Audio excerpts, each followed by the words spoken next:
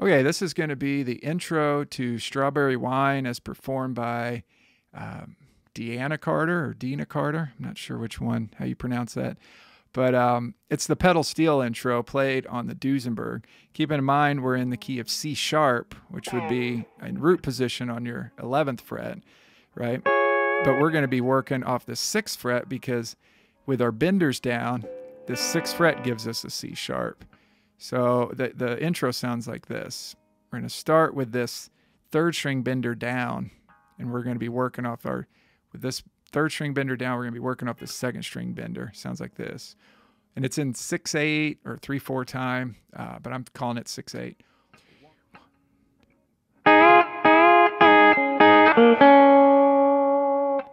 Slowly.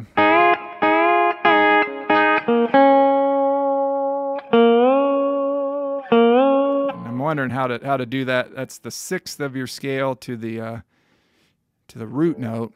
Or not, yeah, is that the root note? Yeah, I believe that's the root note. Let me try that. Could do that a couple different ways. Okay, so like I said, start with that 3rd string bender down, and then your thumb's going to be on your 3rd string, and then you're going to be plucking your 1st and 2nd string. So the first one you do, and you cut it off short with some pick blocking, like that. And then you can do it again, let it ring out. And now your 2nd string and 3rd string benders down, and you're gonna let off that 2nd string bender, and then go to your 3rd string with the 3rd string bender down. Sounds like this. Notice when I play the 3rd string bender, my index and middle finger come down to mute out what I just played on my 1st and 2nd string. 1, 2, 3, 1, 2. So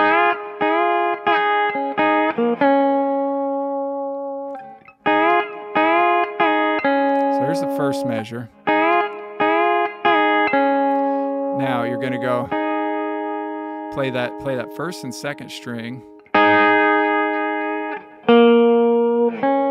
Now, the whole time my 3rd string bender is down, right? So the last part is. Now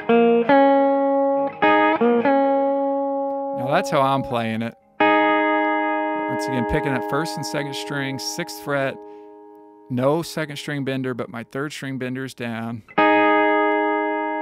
Notice how my thumb touches that 3rd string to mute it out. Now I'm going to go to my 4th string, 8th fret, and then I play that 6th fret 3rd string with my 3rd string benders, always down through the whole song, basically.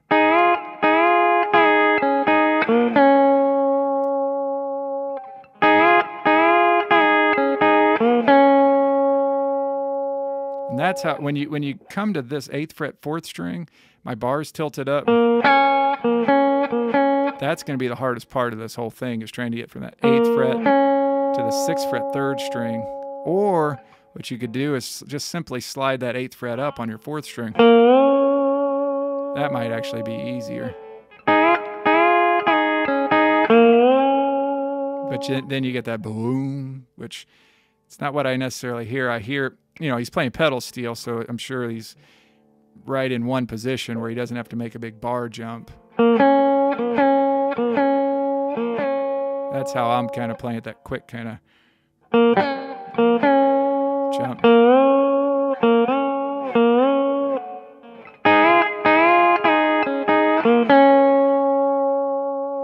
So 1, 2. So keep in mind these are, it's in 6/8. So this quarter rest here would be like beats 1 and 2, and you come in on beat 3. So 1, 2.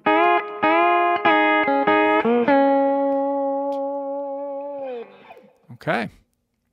Now, keep in mind this is in C sharp, so this whole measure is C sharp, your first measure, and then it goes to your 4 chord, your F sharp. Okay, and then let that last note ring out for half note, which is 4/8 notes, I believe. Yeah.